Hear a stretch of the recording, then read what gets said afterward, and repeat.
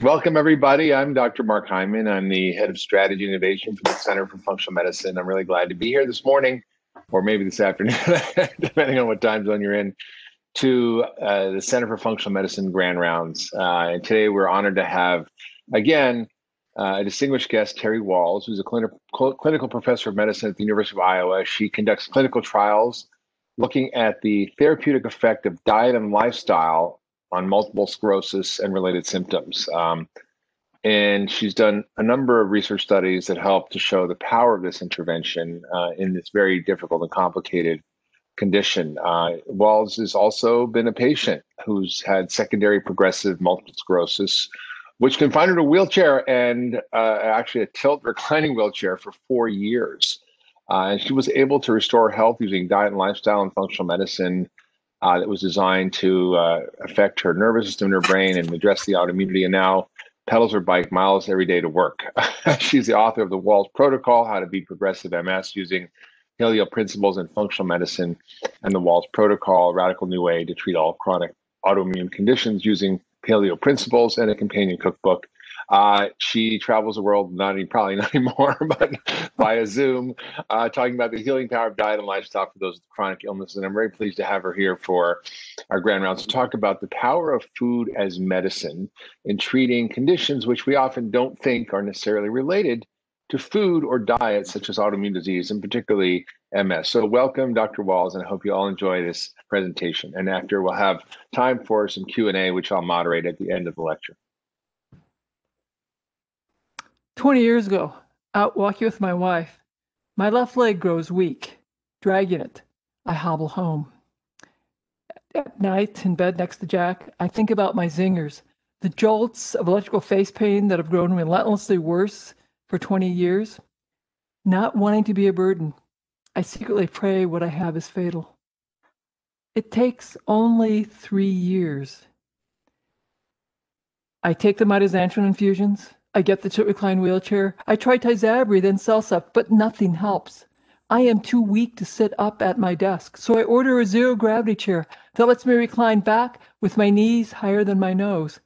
And I let go of the future. Instead, I take each day as it unfolds. My zingers are on. My 10-year-old daughter hugs me, triggering more pain. But I'm a physician. Night after night, I go to PubMed to review the basic science studies of MS, Alzheimer's, Parkinson's, and I begin experimenting on myself. The speed of my decline slows. And then I discover a study of electrical stimulation of muscles. I ask my physical therapist, can I try that? It's called e-stim. My test session hurts bad, but when it's over, I feel great. And I begin doing e-stim to as much pain as I can tolerate. Now, I know my physicians say there's nothing I can do to recover, but is there more that I could do to slow my decline? I add daily meditation. I redesign my paleo diet based on all that science I've been reading. 1 month later, I am sitting up at my desk. 3 months later, those zingers, those horrible zingers of 27 years are gone. And 5 months later, I walk without even a cane. And then 6 months later, and it's been 6 years. With my son, Zach, jogging on the left, my daughter Zeb on the right, I get back on my bike. It wobbles, but I catch my balance, and I am biking, and my family is crying tears of joy. And that transforms how I think about disease and health. It transforms the way I practice medicine, and it transforms the focus of my research. 10 years later, I received the Linus Pauling Award from the Institute for Functional Medicine for my groundbreaking clinical research and patient care protocol. And now, the dietary approaches to treating multiple sclerosis is the focus of my research. So here are my disclosures. I have grant funding from the MS Society, which we've just completed. I've trademarked the Wahls diet plans, the Wahls protocol. I have the books that Mark so graciously mentioned.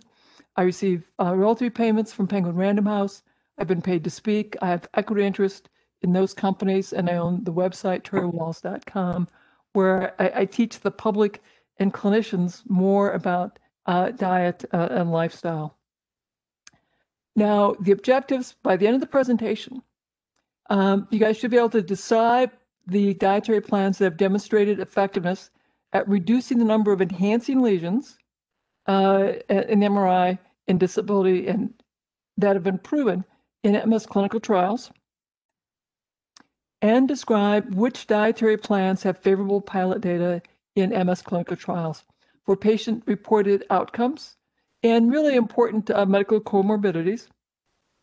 And then we'll talk about the key dietary elements that I recommend in the wellness plans for autoimmune patients. My story, I've already told you guys that. We're going to hit on the MS dietary research, and I'll give much more detail about research from our lab and the rationale for the dietary plans that we use. And then I'll give you some recommendations for the MS patients. Now, I have, prior to medical school, I competed nationally in full contact taekwondo. In fact, the Pan American trials in 1978. Went off to be a physician, had a couple kids, and then in 2000 is when I became patient. I had leg weakness, had a history of visual dimming, lesions in my spinal cord, abnormal spinal fluid, and the diagnosis of MS. Now, this usually begins as optic neuritis or clinically isolated syndrome, and half of those folks will go on to MS. 10% may have benign course, 10% have primary, a relentless decline, or 80% have relapsing remitting MS, which is what I was diagnosed with. It's an expensive disease. That's about $50,000 to $75,000 a year. That was in 2013. That expense has increased with the onset of all the biologics. On top of that, you have the MRI, the labs, the therapy, the office visits. And within 10 years of diagnosis, although now that's probably moved to 15 because of the biologic, one half will exit the workforce due to fatigue disability, a third will have gait disability, and again, most will convert to the progressive forms of the illness, secondary progressive or progressive relapse.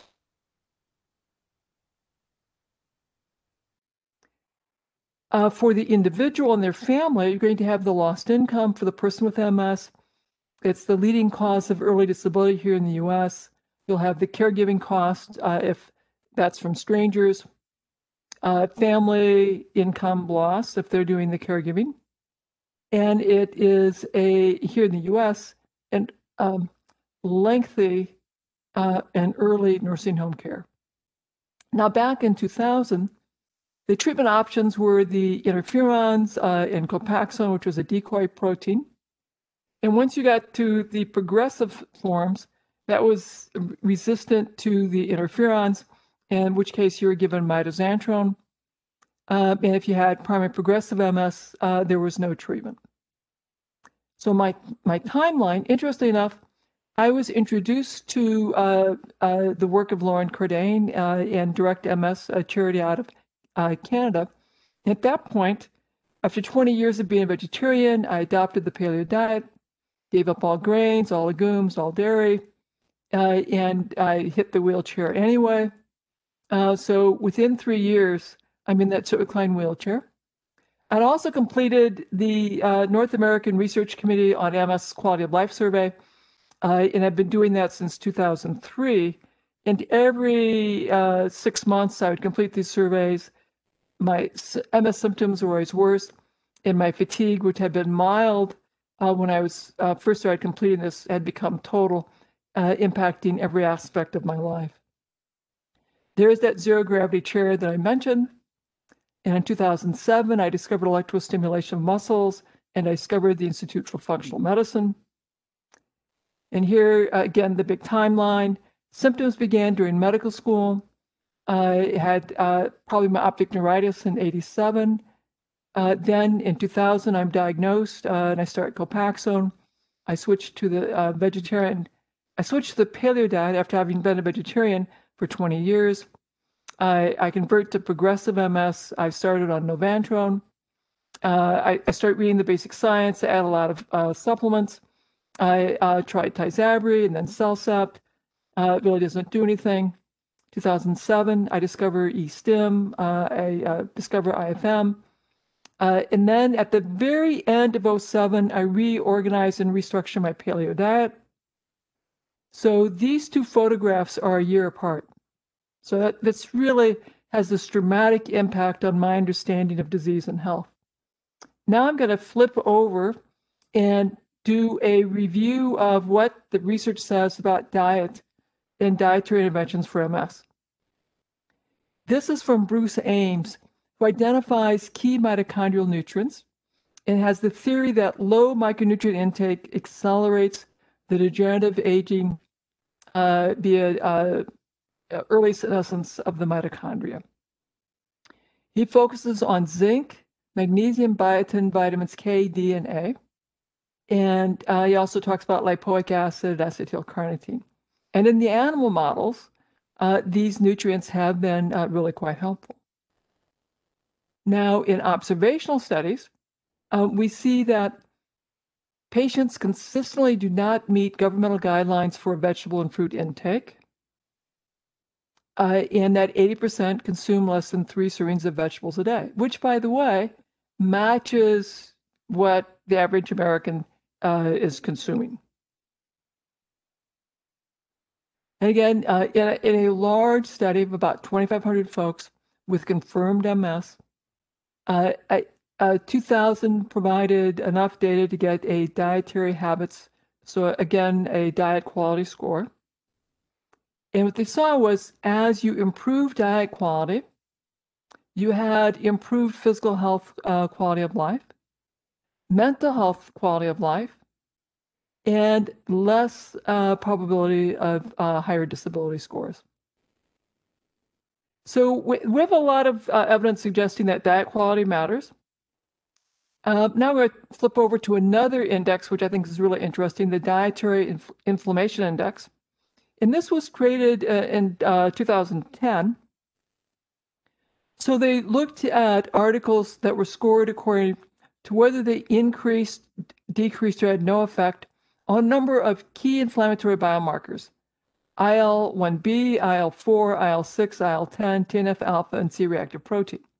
So these are inflammatory, pro-inflammatory, or anti-inflammatory biomarkers. They looked at over 6,000 articles that were screened. They used just under 2,000 articles to create the index. And when they fit it to their global database, the index ranges between a pro-inflammatory state of plus 7.98 or an anti-inflammatory state of minus 8.87. It does not provide a definition of what food groups specifically are the optimal anti-inflammation diet. They do have 45 food parameters that they identify, and I'm going to run through those. So the macronutrients, protein, carbs, fat, total calories, iron, magnesium, selenium, zinc, and then vitamins A, the B vitamins C, D, and E, and fat, cholesterol, saturated fat, monounsaturated, polyunsaturated, and specifically omega-3, omega-6, and then trans fat, which is a negative nutrient, so that's pro-inflammatory. Beta-carotene, flavanol, flavonones, acanthocyanidains, isoflavones, isogonal. So very important polyphenols. A whole slew of spices, and then some beverages. So this has been used in over 200 different observational studies.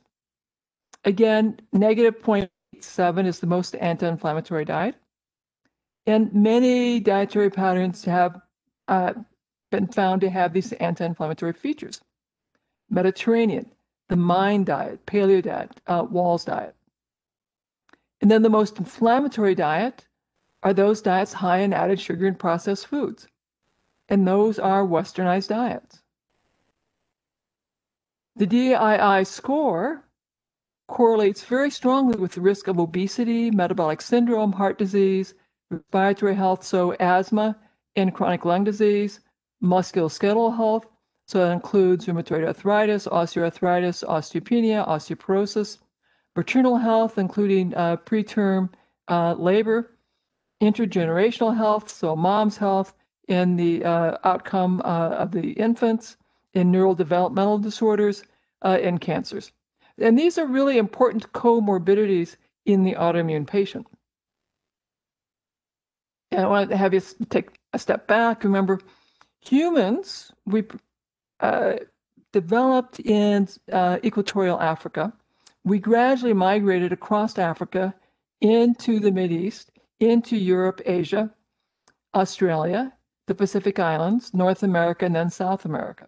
So we have had reproductive success in diverse ecosystems and diverse dietary patterns. So it makes sense that, in fact, these anti-inflammatory diets, scores, have many dietary patterns that may have a optimal anti-inflammatory effect. So what we need to do are dietary intervention studies. But the problem is they're really hard to do. We're going to ask people to give up familiar foods that are yummy, that they know how to cook and shop for, and eat new foods with unfamiliar tastes, new recipes, new menus, and new shopping requirements. And they're going to crave foods that we've now told them to avoid. And now, many people have either never learned how to cook, menu plan, shop, or may have forgotten how to do that. Plus, they're going to have social, family, peer work pressures to eat those excluded foods. This makes recruitment and retention into a dietary intervention study hard. And once you get people in, I can assure you, nobody wants to be in the control arm. Because if they're willing to do the work to be in a dietary intervention study, said, okay, I'll change about what I eat, they are not going to be happy to find that you don't want them to change what they eat. And they will, the control arm often begins to eat what you said the intervention arm was going to eat. So these are hard things to do. I'm going to walk you through the studies that we do have that prospectively have looked at diet. Swank was the original guy, a neurologist, who made, as part of the observation, that during World War II, when there was less fat in the diet, people had a lower rate of new diagnoses, and those who had MS had a slower disease course.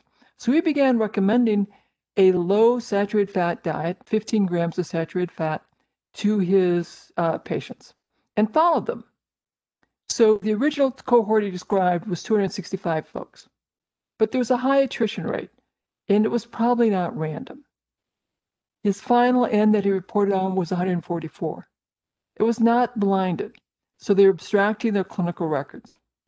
And again, they compared less than 15 grams sat fat to more than 15 grams, and followed them to 50 years to death or loss to follow-up, and found that the greatest benefit occurred earlier in the disease course. They were more likely to remain ambulatory, and there was reduced all-cause mortality. Next big interesting study, McDougall diet, low-fat vegans. Basically, it's a low-fat vegan version of the Swank diet. It's randomized, blinded assessors, weightless control. We got 61 folks that went all the way through. Control diet versus McDougall diet. You went to a 10-day intensive immersion with other folks going through a McDougall diet immersion.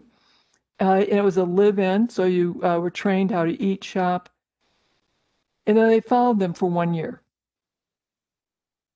There was no change between the diet and control baseline at the end of the study for MRI or enhancing lesions and volumes, although the trend favored the intervention group. So if you had 250 folks in the study, as you would a drug study, they would have had enough power. There was no difference in the EDSS score, that's the disability score. But again, the changes favored the intervention. And you would have had about 230 to show difference, which would be typical of the size that the drug intervention studies will have. They did improve lipids.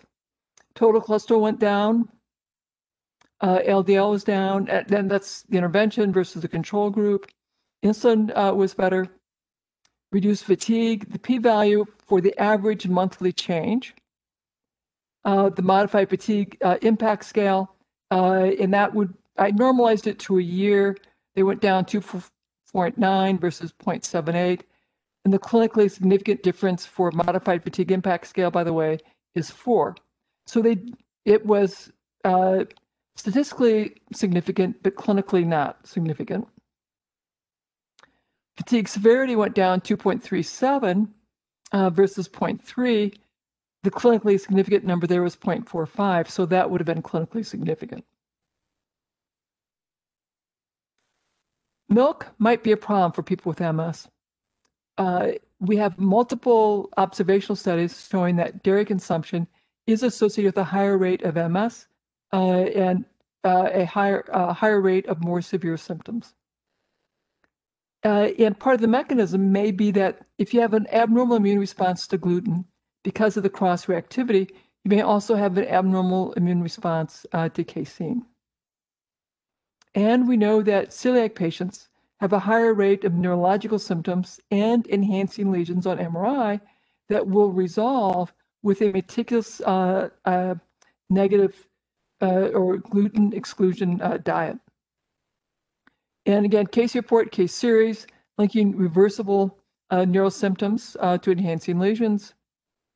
However, when we look at tissue transglutaminase, antigluten antibodies, and celiac rates in MS population studies, these results are not consistent. So gluten is a factor for some, but probably not everyone.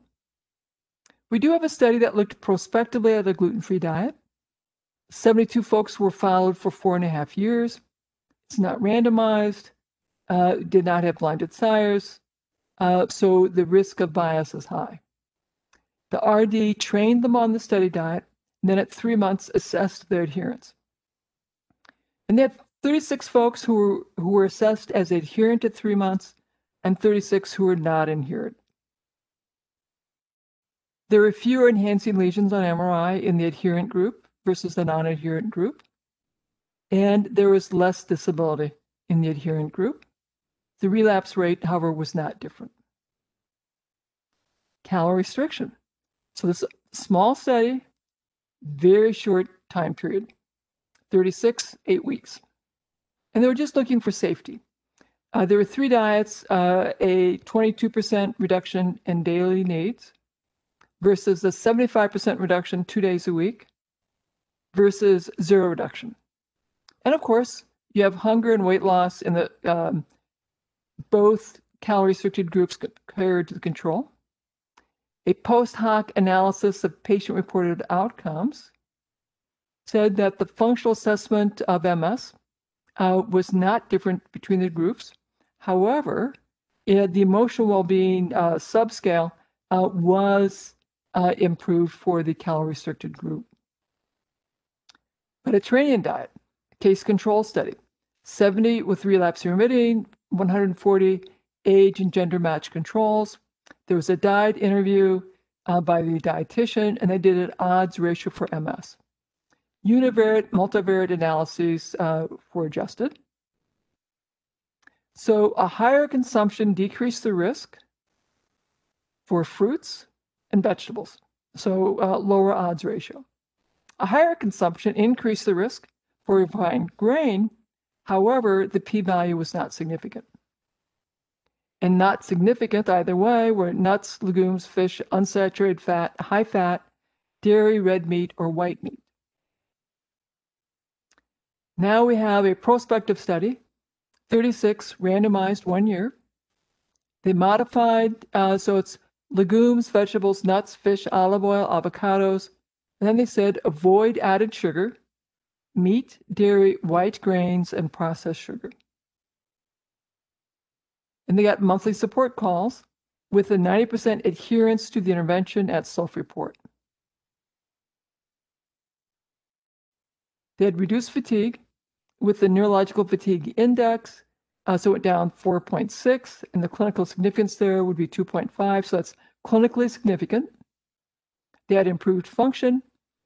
The disability status score went down 0.98, not quite to clinical significance, but that's still quite impressive. And they did not have MRIs. Again, their Mediterranean diet, olive oil, a lot of vegetables, whole grains, mostly rice, relatively low in red meat. Ketogenic diet. Single arm study. Again, very small study, 6 months. They did a modified Atkins diet, reduced A1C, glucose, insulin, reduced BMI, reduced central obesity.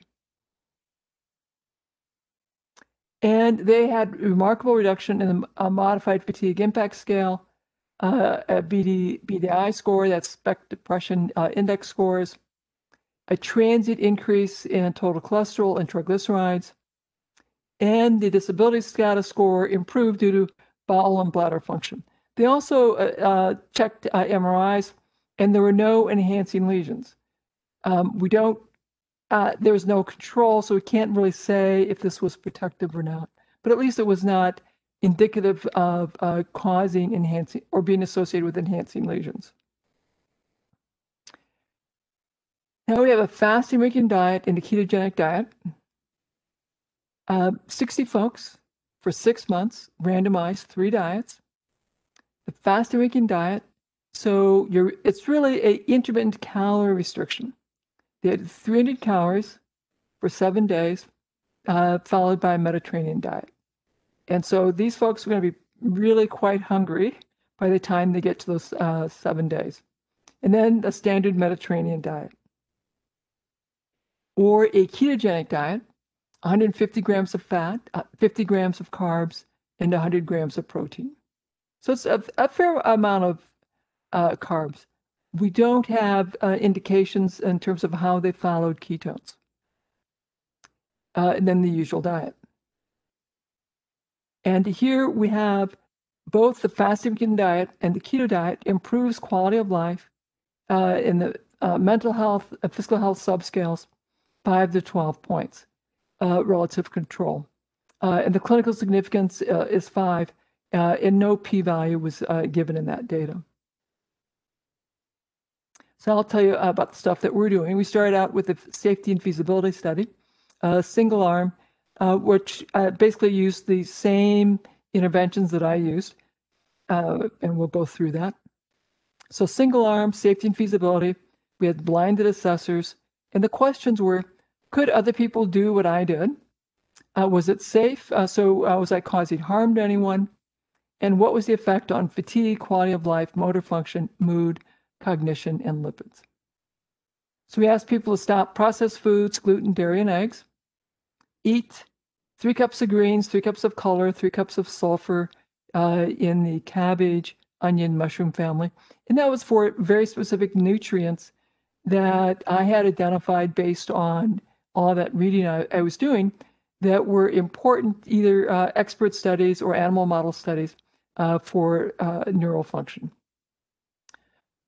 We also suggested liver once a week, and if they could afford it, grass-fed meat and wild fish according to what their budget would allow.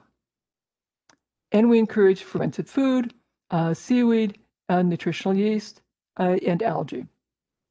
And so this is a typical meal, lots of salads, smoothies. Those are lamb chops, cooked greens, Brussels sprouts. Because I was excluding, food groups, I needed to do a dietary assessment to ensure safety. And so we analyzed my diet with a 3-day, 24-hour recall. And the dietitian who did that analysis said this was the most nutrient-dense diet that she'd ever analyzed. So anyway, we got permission to go ahead and do our study. We had targeted supplements and really focused on methyl B12, methylfolate, vitamin D, and fish oil. Again, more vegetable, liver once a week, meditation, we taught them exercise, and we taught them how to use stimulation to support exercise. So the big risk was if you were overweight or obese, you lost back to the weight that you were at, typically 20s. And I had to make reports to my IRB every 3 months because people so lost weight and were notifying the primary care docs. One was withdrawn at 6 months due to cognitive decline. The adherence to interventions. On the left, you see that people quickly change diet.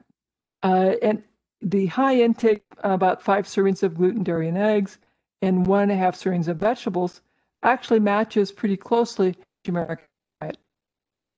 They essentially eliminated the excluded food and got up to 8 servings. If you go to a public health meeting, that level of change in diet quality would be astonishing. It can increase the mean intake of vegetables by 1 serving a day at the end of a year in the public health world, that would be a home run. On the right is the amount of e-stim and exercise that people were doing, and that's the minutes per day. Keep in mind, the people in our study with progressive MS were exhausted. We got constantly exercise every day, and that they consistently also did e-stim, and so they would do e-stim to get supplemental exercise of their muscles beyond what they're doing volitionally. The top 2 lines are the improvements in the quality of life in terms of general energy and general quality of life. The bottom line's reduction in severity. So remember the clinical quality of life, that 5 point is clinically meaningful. So that ends up being about 16 points on that graph. And the fatigue reduction is 2.5. And so you can see large clinically significant changes. And the p-values were less than 0.005. And this is just another graph showing you the sharp reduction in fatigue that occurs over time. People sometimes get a little concerned, does eating liver and eating meat increase the total cholesterol and HDL? So these graphs show you that the BMI drops, total cholesterol drops, HDL actually increases, and so that's the protective cholesterol. And then the triglycerides drop, and the triglyceride HDL ratio also drops, indicating that insulin sensitivity likely improved. We did not measure insulin. We also looked at anxiety and depression scores. Those are the Beck Anxiety and Depression Index. That dropped significantly as well. And we also have the verbal and nonverbal reasoning. That increases, and I apologize, I do not have the clinical significance numbers for those. I want you to keep in mind that with progressive MS, you anticipate a 10 to 15% decline every year once that domain has been impacted. And so it really is quite remarkable that we have cognition is improving on top of, in a scenario where we expect there would have been decline.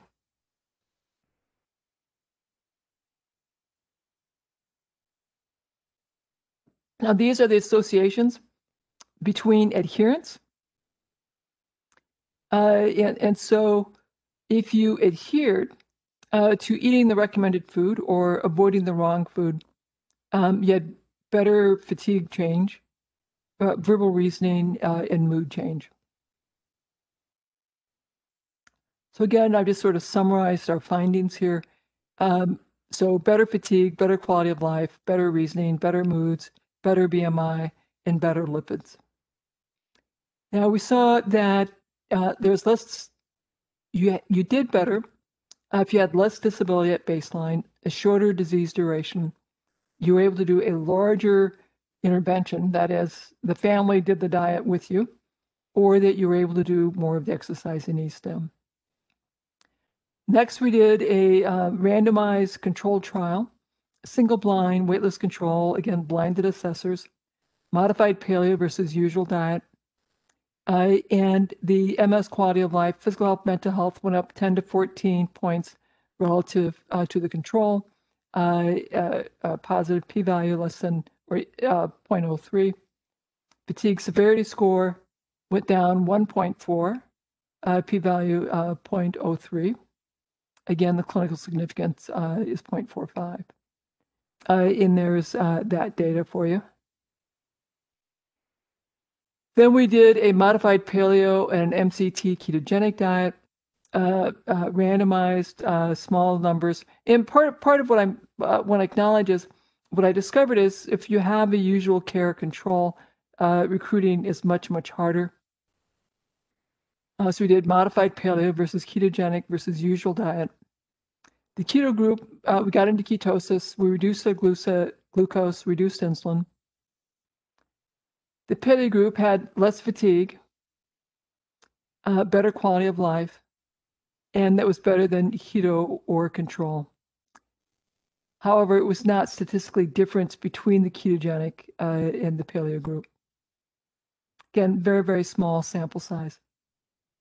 Then we had this big study funded by the MS Society, which we've just completed. It's the Wahls elimination diet versus the Swank diet. So we have all those fruits and vegetables, gluten-free, dairy-free. We take out all grains and nightshades. After 12 weeks, we reintroduce gluten-free grains and legumes and nightshades one at a time to identify what foods people are intolerant of.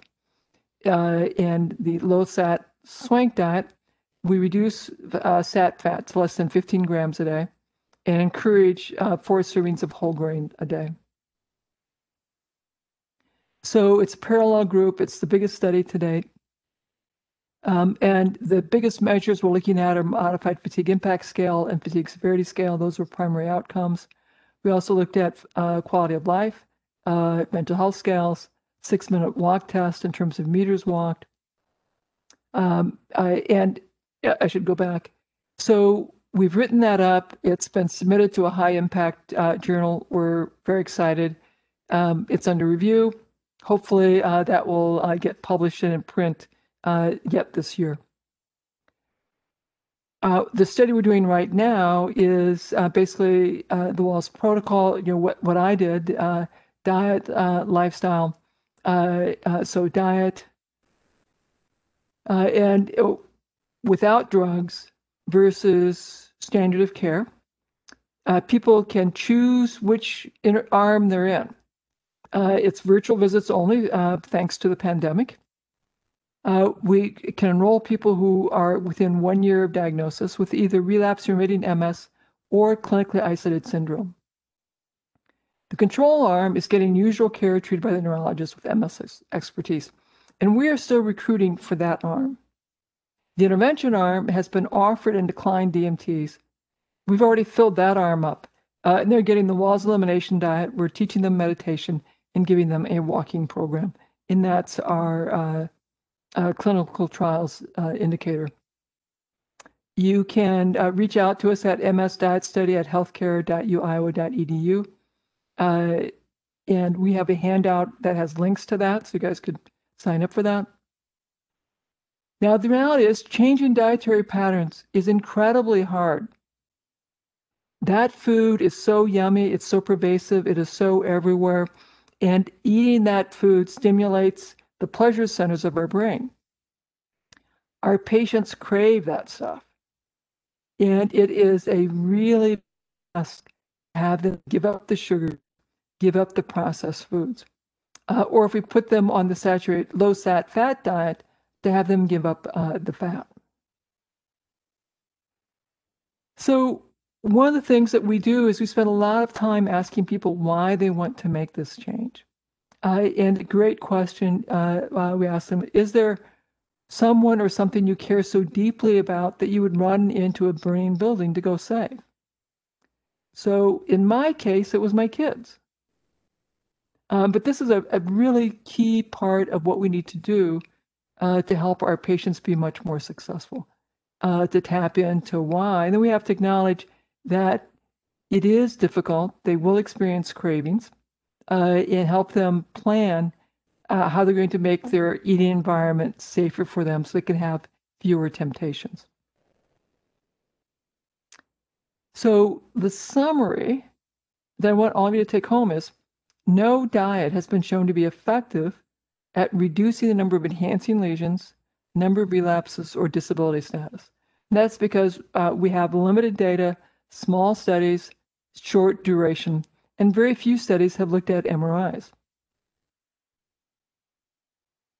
However, I have shown you a bunch of data that we have a lot of dietary patterns that will likely be very beneficial for the comorbid problems that your MS patients will experience. And that a anti-inflammation diet is likely going to be beneficial for the comorbid problems. In addition, we do have some preliminary data that we have dietary plans, again in small pilot studies, that have improved MS symptoms or quality of life markers or biomarkers for important comorbid conditions such as glucose sensitivity, lipids, blood pressure, body mass index. So again, dietary patterns with pilot data that's encouraging. Low-fat diet, so that's Swank and McDougall. The modified paleo diet, so that's the Wahls diet, Wahls elimination. Calorie restriction. Now the downside of calorie restriction is asking people to do a 22% calorie restriction the rest of their life means you're asking them to be hungry for the rest of their life. That will be a very difficult thing to do long term. Intermittent fasting, 75% reduction of calories 2 days a week. Again, that may be challenging. Frankly, I think time-restricted feeding is probably easier, although we don't have studies specific to MS on that. Ketogenic diet. We have some preliminary data. If you're doing ketogenic diets, clearly you need to be following lipids to see what's going on there. And the fasting mimicking diet, so that's really a calorie-restricted diet on an intermittent basis. And the Mediterranean diet and gluten-free diet. So my challenge for all of you is find patients that this could work with. People who are interested in doing diet and lifestyle. Talk to your patients that diet quality is going to be really important for the comorbid issues of risk for diabetes, prediabetes, obesity, heart disease, high blood pressure. Work collaboratively with the patient family to find a dietary plan that they could live with. Because you have many plans I've just gone through with you that are beneficial. And if the family commits to this as a family, they'll be much more successful. If you have the patient eat one way and the family eat the other way, it's like asking an alcoholic to stop alcohol while you have cold beer in the refrigerator. It's going to be a huge struggle. At the very basic, we could talk about more vegetables, less added sugar, and less flour-based products because they're high glycemic index. If the person's open to it, I would talk about a gluten-free diet, dairy-free diet, elimination diet, or food sensitivity testing to see could they have unrecognized food sensitivity. Now, the Wahls versus Swank diet is the largest dietary intervention study to date, and it has the strongest evidence to date. Not published yet, so stay tuned. We're very hopeful it'll be out this year. And now let's see if I can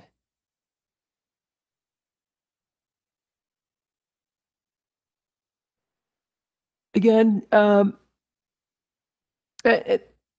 here this patient stands. She has her difficulty lifting her toes. You'll see that her toes will be dragging across the carpet. She's so unstable, we're chasing her with the chair. Her fatigue severity, I believe, is 5.6 at baseline. Again, her toe is stuck. We're going to help her move her foot forward here in just a moment.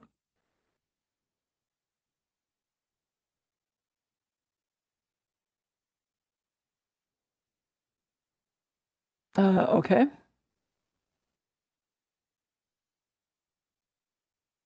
So that's her baseline. And then at 3 months, she stands much more. This is at 9 months. You can see how much more fluidly her leg swinging forward. So she's done really quite well. This is subject 11. Her fatigue was 5.7 at baseline. At just 3 months, she now is in Birkenstocks, and you'll see that at 6 months, she's able to jog. And subject 14 requires 2 walking sticks. He's quite spastic and quite stiff. At 9 months, he's much more fluid.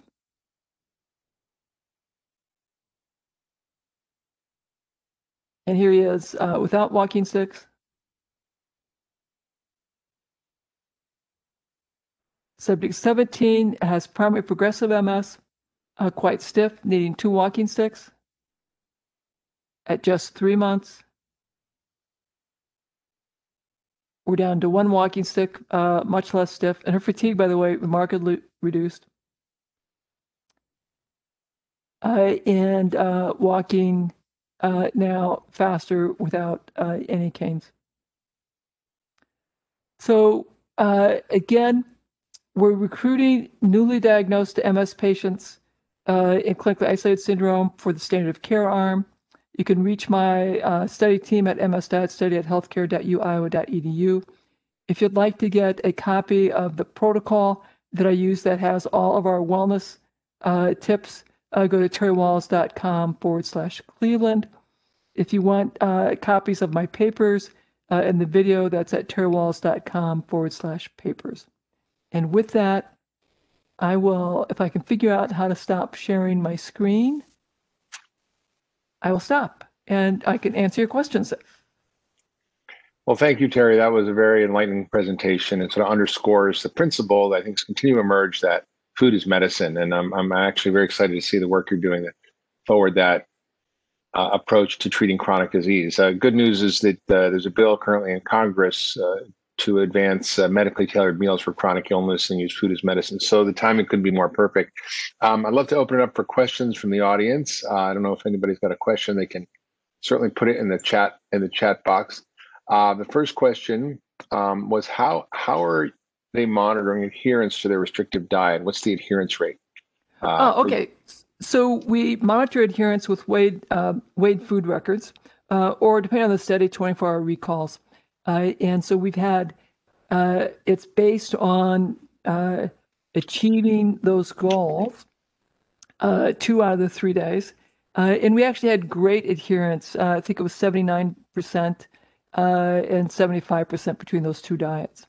So that is a really important question.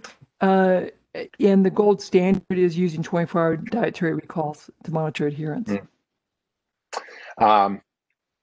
The other question I had before we're getting questions from the audience is, can you describe a little bit about the mechanisms through which the food selection that you've chosen for MS patients works? How do we see someone moving from, real neurological disability to fully or almost fully functional?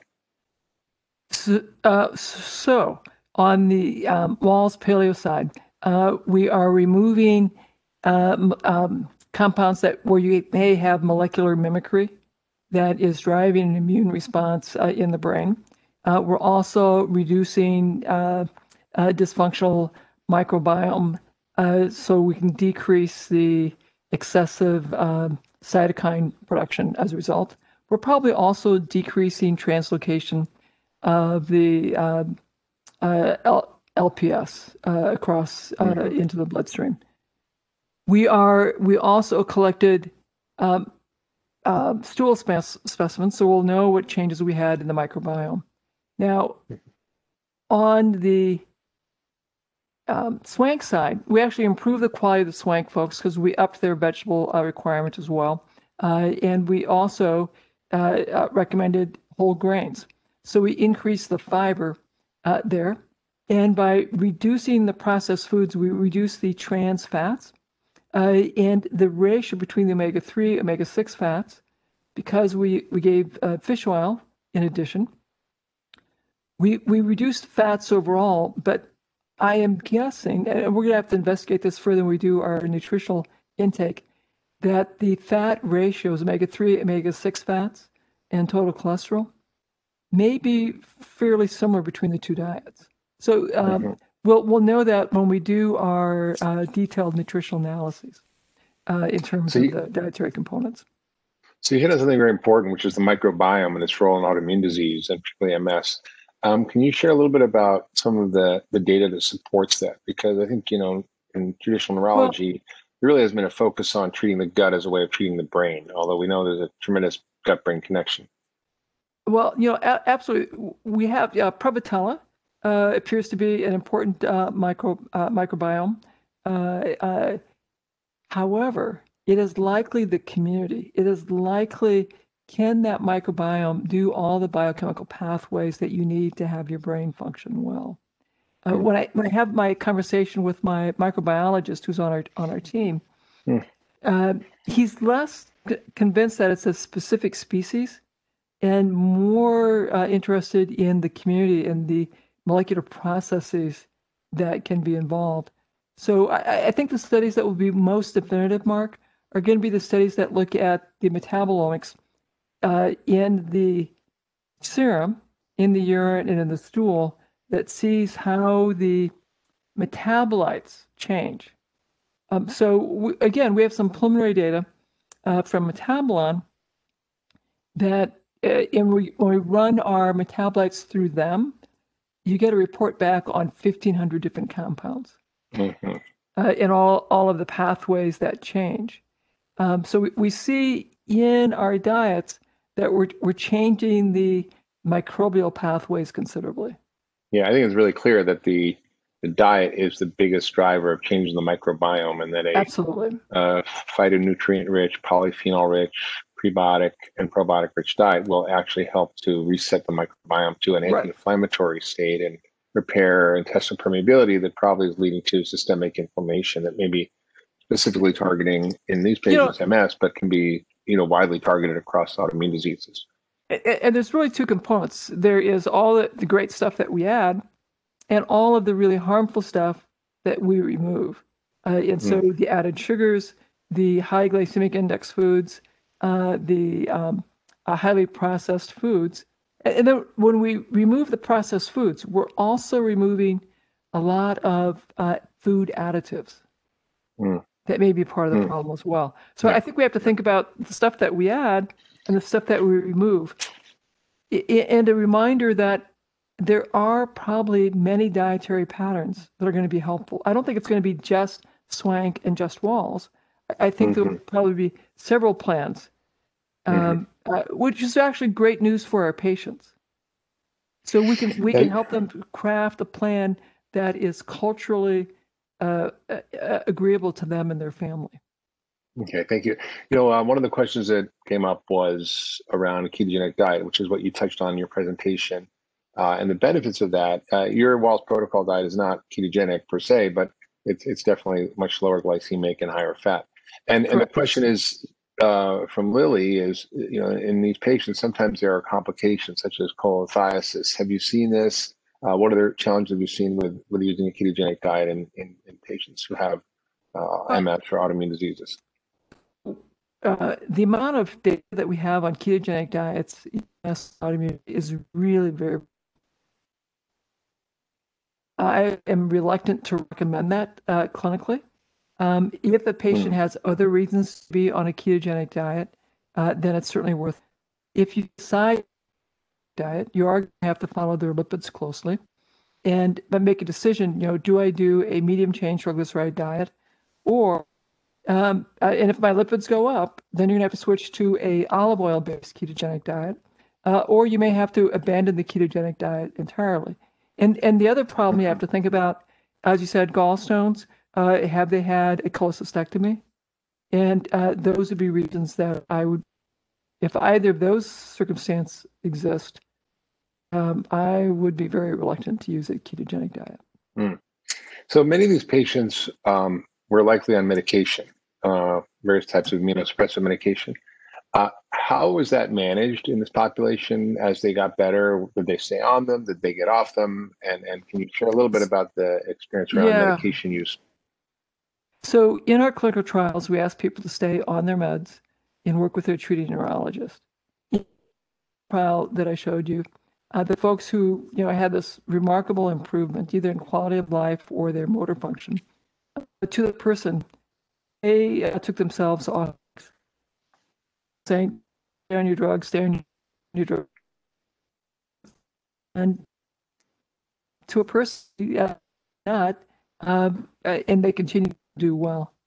But again, I want to stay on their drugs, work with their neurologist, and then ask for a tapering schedule if you're doing well. If you abruptly stop your drugs, that's an invitation to a severe rebound. But what you're saying, to be clear, is regardless of the advice of the doctor, they stopped the medication and they uniformly did well without exacerbations. They did well. So you're saying, but of course, keep in mind, first group studying, Mark, were in the progressive phase, so that you wouldn't necessarily expect them to have a relapse, but they might have again had worsening of their disease. In that group, the folks who elected to discontinue did well. Okay, one last question. One of the challenges with approaching conditions using functional medicine, excuse me, is that, no, I don't have COVID. I just had dry cough. One of the everybody coughs now because they have COVID. One of the challenges with functional medicine is that it's not a single intervention. It's a multimodal intervention addressing multiple targets within a condition. And this is often criticized. Well, how do you know if it's the diet or the supplements or the medication or the group or the stim? And how do you address that? And is there a way to determine what is the most impactful of those interventions, or is it just a package deal? Well, I was severely criticized when I first started doing research because I did this multimodal intervention. What is interesting now, Mark, when I look at the NIH, there's now finally much more interest in doing diet, meditation, exercise groups. And so finally we're beginning to fund studies that are willing to do this more complicated intervention, realizing when people have complex chronic disease, you want to support as many of these abnormal physiologies as you can to nudge everything into a healthier state. And the question of which component becomes more useful, I meet with my statisticians and they do some heuristic nesting. I'll confess I don't understand all of that, but there are statistical ways of examining that question.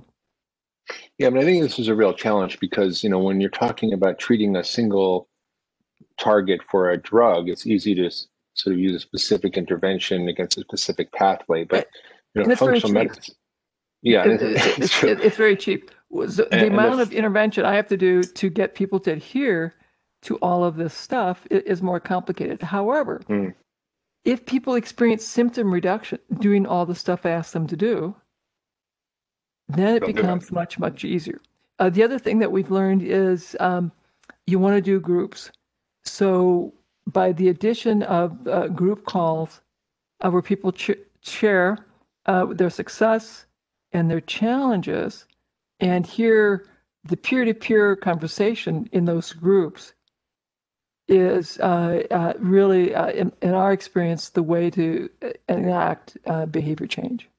Yeah, I think your work underscores a really important principle to close, which is that the science of creating health is different than the science of treating disease. And Yes. what you're doing is creating conditions for health.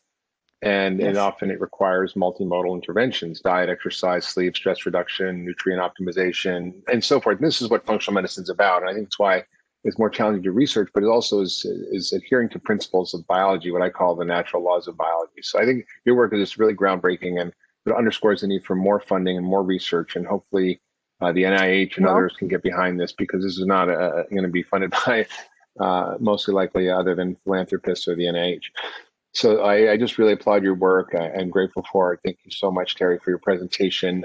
We will share this presentation on our Center for Functional Medicine website, including Terry's slides. So you can just make sure you can find that on our intranet, and it's probably available also to the general population if you want to share this. And we'll be having other grand rounds soon, which should be quite interesting, with David Sorenda, who's a scientist at Stanford, looking at the immune fingerprint of chronic disease, and has, through multiple high throughput analyses, determined a number of biomarkers which are pretty unusual but are highly correlated with systemic inflammation and inflammaging. So I hope you all stay tuned for that. Next time we'll announce the date and send you all an email.